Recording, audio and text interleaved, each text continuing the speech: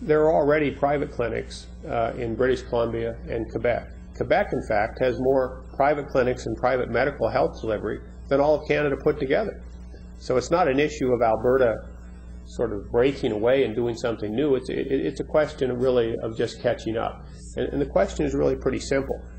Do we want to force Albertans, the 10 or 15% that have the money, that want to purchase something sooner rather than later?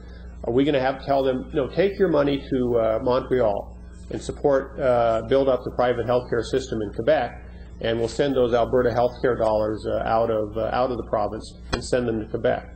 That doesn't make sense.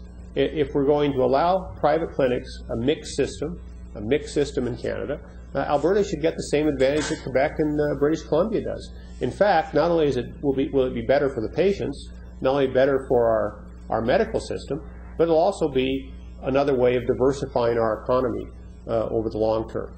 So, do I want to see more private healthcare clinics in Alberta? Yes, they're already in Montreal and British Columbia.